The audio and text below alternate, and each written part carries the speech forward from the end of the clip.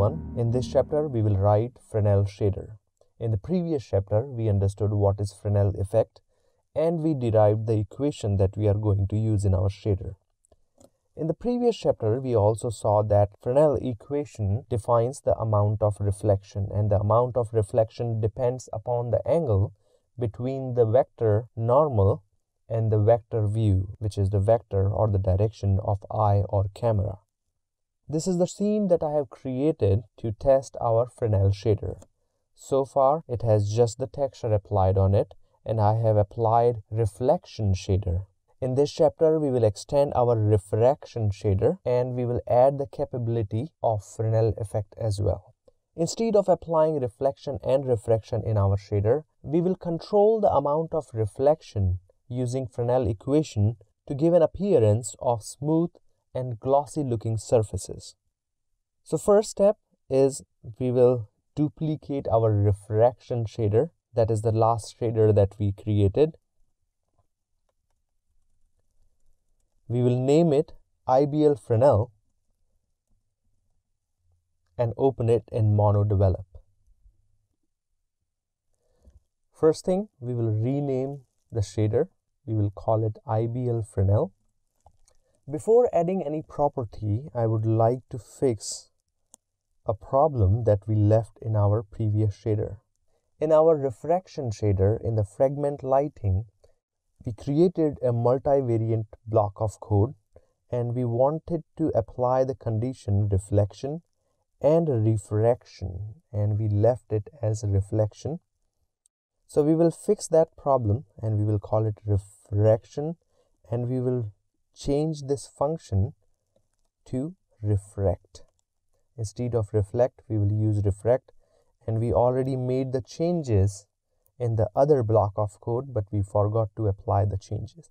So now we have fixed our shader, and at this point we will begin adding the properties. When we created reflection and refraction property, we added a keyword enum that user can control and using which they can turn off reflection and refraction. We will extend this property in this shader and we will give the capability of applying either Fresnel, refraction or reflection. So we will add one more condition here, which is Fresnel, and we will use FRES for that. And then, as we understood in the previous chapter, that we want to add a property which is called as Fresnel width, and the label will be Fresnel width as well.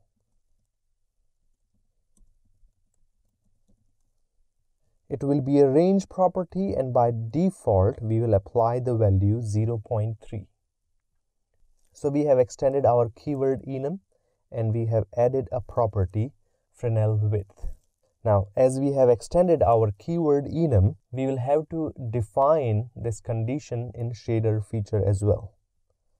So here is the hash pragma that we are defining for all the conditions. We will extend this condition for Fresnel as well. Uppercase FRES.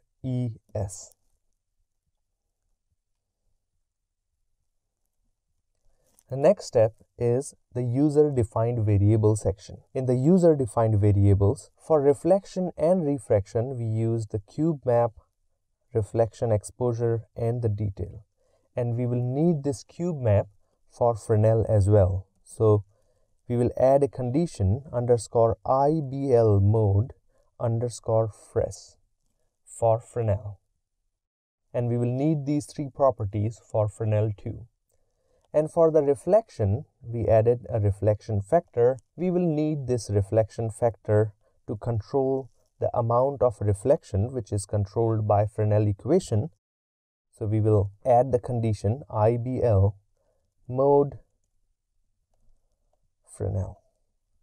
So we need this reflection factor variable for both reflection and Fresnel. Now we will define the variables that are just needed purely for Fresnel condition. When user chooses Fresnel, what user-defined variable will be needed? As we defined a property underscore Fresnel width, we will have to create a user-defined variable for that. So we will define hash if underscore IBL mode underscore fres and hash and if, and we will define uniform. It will be a float type value and it will be called as underscore Fresnel width.